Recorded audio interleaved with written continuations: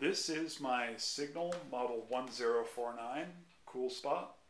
It is a 10-inch single speed and it is a constant oscillating fan. And that means that you cannot shut off the oscillation on it. We're going to show you the side of this really fast.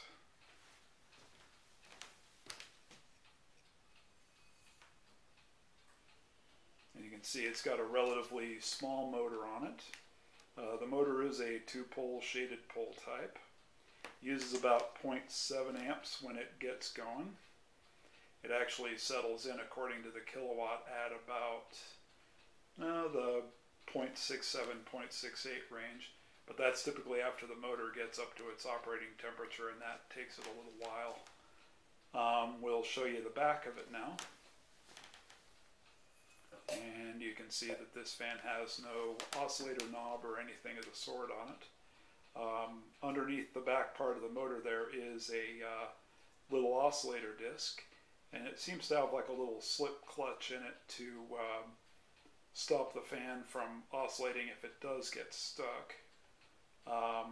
One note on this is that I have replaced the cord on it from what it had previously. What it had previously to this was an 18 gauge cord that looked like it had some green coloration on it, but it had mostly faded off to being a brown cord. The cord I've replaced it with has a molded on plug that looks a lot like the original, and I may still try to make the original cord work. I haven't really decided yet. The only drawback to this cord that I have found is it's relatively thin.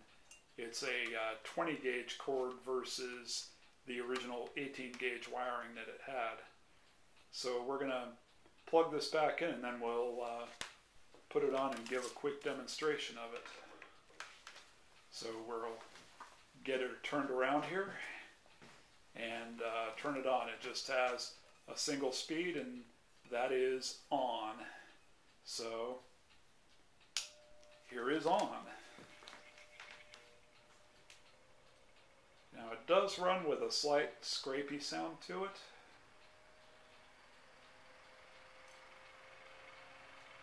But as it gets going, the sound becomes gradually more and more quiet.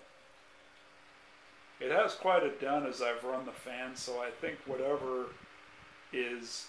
I've tried to adjust this thing. I've tried for about a week of taking this thing apart and putting it back together again to get that noise to quiet down as much as I could.